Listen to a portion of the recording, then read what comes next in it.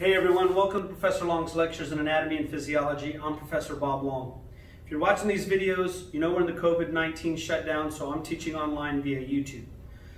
You're either watching this because you're in my class, so learn what I teach you the way that I teach you and follow along in your note set. If you're not in my class and you stumbled across this in YouTube land, there's probably more or different information. We all teach things a little bit differently. I found a system that works for me and my students. I tend to trim the material down early on, and then we add the details later on so that you understand what those details mean. So I keep it simple early. You may have a lot more information that your instructor's pouring on you. Learn it the way that they want you to learn it. I hope these videos help that information make sense. If they do, please hit like and subscribe so I can continue to know if I need to continue to do this once the COVID shutdown is over. I'm thinking of setting up a permanent YouTube channel and doing really slick, nice videos just for all students in A&P because I'm getting some really good feedback. Anyway, if you don't like my videos, let me know what I can do better. All right? So, we have been talking about connective tissues. We just started connective tissues, and we talked about the cell populations and the matrix of each. Now we're going to look at specific connective tissues and where their location and function is. Essentially, you should be able to make the outline that I made in the last video over here about epithelium, connective, muscle, and neural. List the 5 different epithelial tissues that we've talked about and what is the location and function of each. Now we're going to go through connective tissue proper. We're already done with fluid connective tissue. I finished it in the last video. And then we'll go on to supportive connective tissues. You need to know where the different subtypes of connective tissue proper are found and what their functions are. And then you need to do the same for all the cartilages and for bone tissue. All right, so let's get started. Again, I don't know what page we're on in my note set. I simply know it's the page on the note set that talks about the tissue matrix and the cell populations. We're on the part where it says connective tissue proper and says loose, adipose, dense, and so on. Okay, so for connective tissue proper, there's different types of connective tissue proper. Their appearance affects their functioning. Form fits function in biology, so it's always important to know the anatomy or the form of things. So, when it comes to connective tissue proper, there are different subtypes.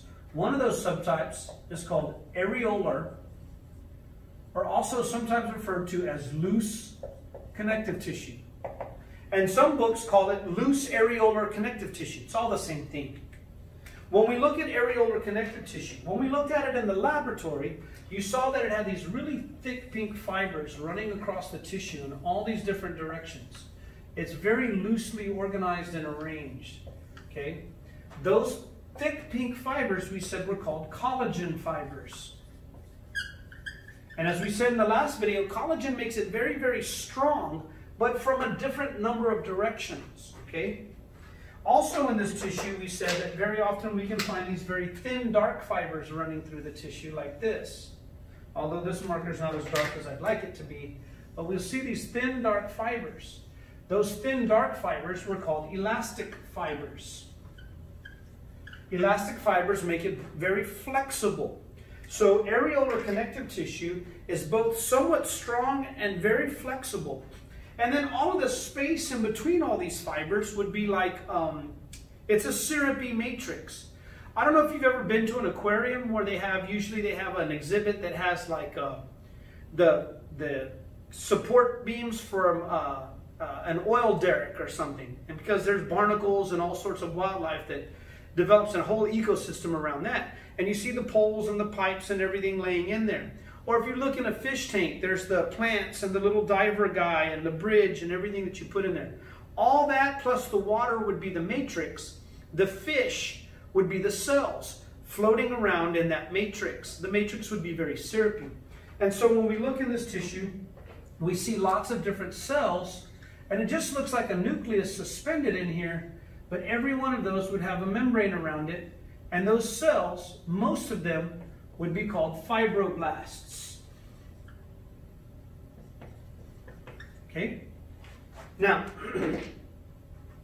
connective tissue proper, particularly, well, I should say areolar connective tissue, has lots of collagen fibers for strength, elastic fibers for flexibility, and lots of fibroblasts floating around in the syrupy matrix. And there's not a lot of places we find it. Essentially, the location for this tissue is found in the dermis of the skin. When we learn the skin, we're going to learn that there's the epidermis, and there's the dermis, and then there's another layer called the hypodermis. We did that on the model. The dermis is actually made up of a couple of layers. There's a reticular layer and a papillary layer, and each layer has more of this tissue or that. One of those layers of the dermis of the skin is filled with loose connective tissue or areolar connective tissue. That makes our skin very flexible, so when we flex it, we let go, it usually snaps back. And it's also very strong. It's hard to rip it off the body because of the collagen fibers, okay? As we age, by the way, these proteins break down and our ability to replace them declines, and so our skin loses its strength and flexibility.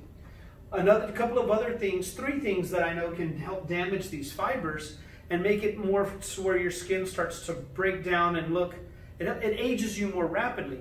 One is too much UV light exposure. Ultraviolet light from the sun can help break down these proteins amongst other harmful conditions or harmful effects. Alcohol, if you drink a whole lot of alcohol, and if you smoke. So think about people who tan, smoke, and drink too much, and their skin starts to lose its elasticity and that nice, young, healthy look to it and starts to break down and really become rather wrinkly and all of that. But essentially, the function is strength and flexibility for attachment of the dermis to the underlying connective tissues. So the major function of this tissue is attachment of the epidermis to underlying tissues. That's so that your epidermis just doesn't slide off your body, okay? So that's it for areolar connective tissue. You should know what it looks like, you should know what's found in it, and you should know its location and function, all right? Okay, now the next connective tissue proper we're going to look at is going to be dense connective tissue. I'm going to do them a little bit out of order, like I do in lab, because it makes sense to me that way. For dense connective tissue, there's 2 different types. There's actually a dense fibrous connective tissue or white fibrous connective tissue, and there's another one called dense irregular. We're going to talk about fibrous or dense fibrous connective tissue or white fibrous connective tissue. We're just going to call it dense connective tissue. When we look at dense connective tissue under the microscope in lab, one of the things that we see is that we see that the collagen fibers are all running in the exact same direction.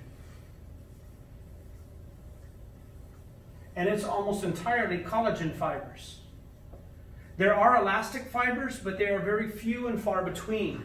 So we know that this tissue is very strong. And we will see some fibroblast nuclei crammed in there in certain places. So those would be fibroblasts found in there. It's the exact same stuff as loose connective tissue, but it's very densely packed and the fibers all run the same direction. The location is ligaments and tendons. Ligaments connect bones to bones. Tendons connect muscles to bones. So we find these where their joints are, where 2 different bones would meet. For example, if we look at the knee, the end of this long bone, we're going to learn in lab, called the femur, looks something like this. These 2 bones down here, one of them somewhat follows the shape of the femur, and then another one is rather skinny on the outside, called the tibia and the fibula. This would be medial. This would be lateral. Your knee takes a tremendous amount of stress. If I'm running and I stop, upwards of 6 to 12 times my body weight could be trying to continue the femur on the tibia, and the knee can tear apart. So Mother Nature surrounded it with all this dense connective tissue, and we'll see this dense connective tissue on the lateral side out here. So a lot of times we refer to that as the LCL, or lateral collateral ligament. We're going to talk about the knee joint later on. And there's one on the inside called the MCL, the medial collateral ligament. We also have two ligaments inside that crisscross. One runs in front of the other, called the anterior cruciate, or ACL, and the posterior cruciate, or PCL. So the ACL and the PCL, these are called cruciate ligaments. Crucifix means to cross. ACL is anterior, PCL is posterior. And what those ligaments all do is they help to stabilize the knee joint. So the function of this tissue is strength for stabilizing joints. Not just your knee, but many other joints in the body. The elbow, the wrist, all of your movable joints, the shoulder. When we're throwing a ball, all those ligaments are helping the joints not rip apart under stress. So those are the ligaments. They connect bones to bones at joints and help stabilize or hold the joint together. Okay? Now, I'm going to erase some of this, and I'm going to talk a little bit about the tendons. So if I were to look at, say, the knee joint from a lateral view, so now I'm looking at the knee from the outside. There's a bone here, the femur, and the lower leg bones. One is called the tibia. And you have muscles. You have all these muscles on the front of your thigh and the muscles on the back of your femur, the back here, the hamstrings. And those muscles are going to connect to these bones like this. And this would be the tendon. This tendon actually happens to have another piece of bone in there called the kneecap. But there's a tendon here and some tendons on the back side. Those tendons connect muscles to bones so that when the muscles pull, they actually move the joints. And they also provide strength for joint movement and for stability of the joint. Okay? So they really kind of do the same thing. They provide a lot of strength for joint stability, and tendons are so that muscles can pull on them. Just like if I had a rope attached to the car, if I'm the muscle, the rope would be the tendon, and it moves the car. The muscle contracts, pulls on the tendon, which moves the bone. So tendons connect muscles to bones. They do provide strength for stabilizing joints, and they connect the muscle to the bone so that the bone can move, the muscle can move the bone for joint movement. So joint stability and joint movement. More stability here, more movement with tendons. That's where we find dense connective tissue, ligaments and tendons. Now I'm going to go back to adipose connective tissue, and before I talk about too much about it, I'll show you this in a moment. Okay? But for connective tissue proper, the last one we're going to talk about is called adipose connective tissue. Adipose connective tissue is what we call fat or adipose tissue. Okay? Now, fibroblasts are going to grow up to secrete collagen and elastic fibers, whether they're in loose or dense connective tissue. But sometimes those fibroblasts decide, I don't want to do that. There's some genetic programming in them that makes them turn on different genes so that they simply store lipids, adipose, fat, in these little bubbles called vacuoles, like we talked about for adipose tissue in lab. So when we look at adipose tissue, it's really just those empty-looking adipose sites filled with lipid droplets or a fat vacuole. Their function is that they store fat. So we find it wherever there's fat on the body. And what we call the hypodermis of the skin. The hypodermis is not part of the skin, it's a layer of adipose tissue just below the skin. And there, the hypodermis, it's filled with adipose tissue. The functions of the hypodermis is, one, it provides padding. So where we are designed to actually bump into the outside world, we have a lot of adipose, like the fat pads on the palms of your hand and the soles of your feet.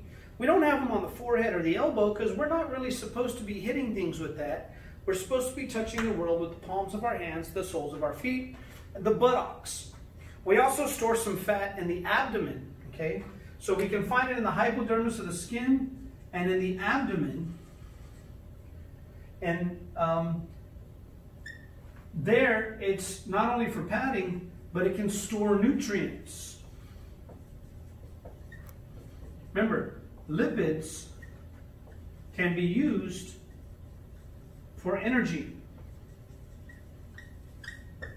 When we talked about the 4 major organic compounds, we would prefer to burn sugar for energy, but if we have to, we can burn lipids or fat. So fat provides padding, and it can store lipids or nutrients for energy and things. Another thing that fat can do is it provides insulation.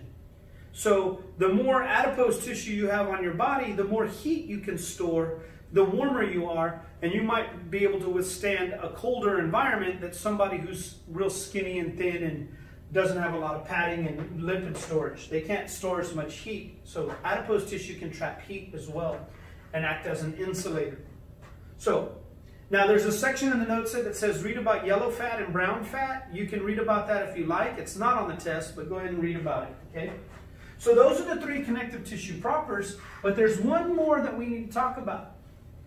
We did not look at this one in lab, at least in my lab, but for connective tissue proper, there's a 4th one called reticular tissue.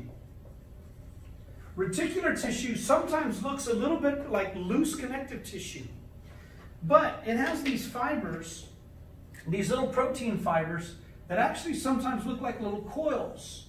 They almost look like a little spring.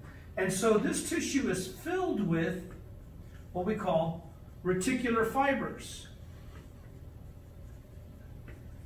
And they are rather, I think of them as being springy, sort of Mr. Long term. And it is found, the location of this tissue is in what we call the stroma, which means framework, of some viscera. For example, the liver, the spleen, and we sometimes find them in lymph nodes. Their function is they help maintain support and shape of the tissue.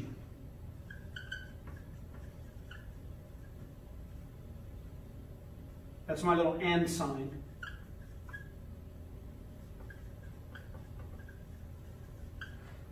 They provide support and shape. They're very springy. You can stretch or smash the tissue and it will spring back because of the reticular fibers, in addition to elastin and collagen. Now, if I take most of the innards of an animal, like all the guts, and I take the intestines, and you were to press on the intestines real hard and take your fingers, you would see where you pressed. It would take a long time for that to come out. If you take the liver or the spleen and you smash them and you let go, they will snap back to their original shape because of all the reticular fibers. It helps maintain their shape and support the tissue. It gives it a specific shape. If I take the intestines and I flop them on a table, they're just going to go put and sit there. If I take a piece of liver and toss it on a table, it's going to bounce across the table and bounce across the floor and be all floppy and springy because of the reticular tissue. So we find it in the stroma or framework of some of our viscera, like the liver, spleen, and lymph nodes, and it helps provide their shape and gives them support. Okay? Lots of reticular fibers. So that's it for connective tissue proper. I'm going to wrap this video up. Let me make sure I didn't skip anything I'm supposed to talk about. Nope, we're done with this page of notes. We're going to move on. The next page talks about fluid connective tissues. We've already covered those. So in the next video, I'm going to start off on the page that has the supportive connective tissues. We're going to talk about cartilage and bone, and then we're pretty close to being done with this chapter and moving on to the integument, getting ready for the next test. I hope you had as much fun as I did. I hope you learned something. Do it till you can't stand it. Do it till you understand it, and then do it 5 more times. You got to work this stuff over and over and over until you get good at it, or else you can give up on your hopes of getting through this course, okay? Thanks for watching. I'll see you in the next video.